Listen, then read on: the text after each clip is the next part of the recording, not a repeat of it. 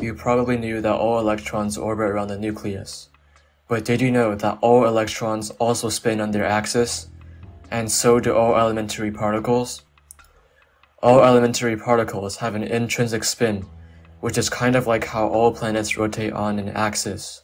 The spin is one of the three fundamental properties of an elementary particle, the other two being mass and charge, as every single elementary particle has a spin. As you probably know, there can be tons of variations in how something can spin.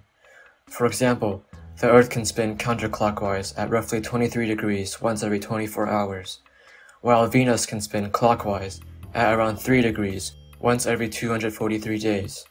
However, since elementary particles literally cannot be split any further, they are effectively zero-dimensional. So, we cannot know the tilt nor the speed that an elementary particle spins. We don't even know if they spin clockwise or counterclockwise. In fact, we don't even know if the particles are spinning in the classical sense, because if they did physically spin, then they would have to spin faster than the speed of light to account for the spin properties.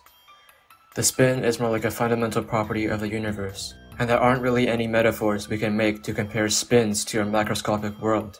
Anyways, for now, all we know is that elementary particles can either have a positive spin, a negative spin, or a zero spin. The spin measures a particle's intrinsic angular momentum in units of the reduced Planck's constant. So, a particle with a spin of 1 will have an intrinsic angular momentum of 1 times the reduced Planck's constant. There is also a special notation for spins that consist of whole numbers and half numbers. These correspond to the two major types of elementary particles: fermions, the carriers of mass, and bosons, the carriers of energy. Fermions, like quarks and electrons, have a half-number spin, while bosons, like gluons and photons, have a whole number spin. Why is this? Since fermions make up matter, they physically take up space, while bosons, the carriers of energy, can pile into each other. Thus, no two fermions can be in the same place at the same time. For example, no two electrons orbiting a nucleus can have the same orbital size, shape, orientation, or spin. But how does this relate to the fact that fermions can only be half integers?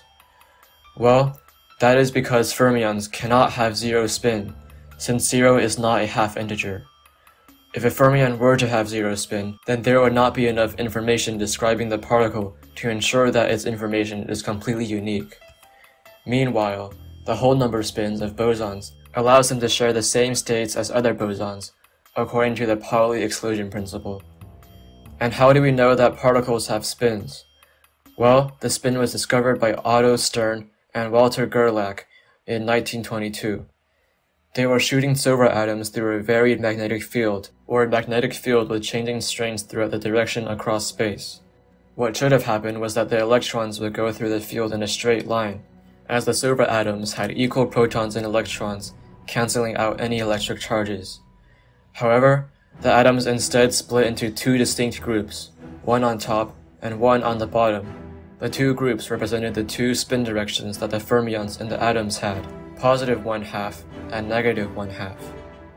In addition to just having spins of negative, positive, or zero, there are also two special particles with different spins: the graviton, with a spin of 2, and the gravitino, with a spin of 3/2. These particles are hypothetical and are believed to be responsible for gravity and dark matter. Anyways, hopefully this video was helpful. See you next week, and bye.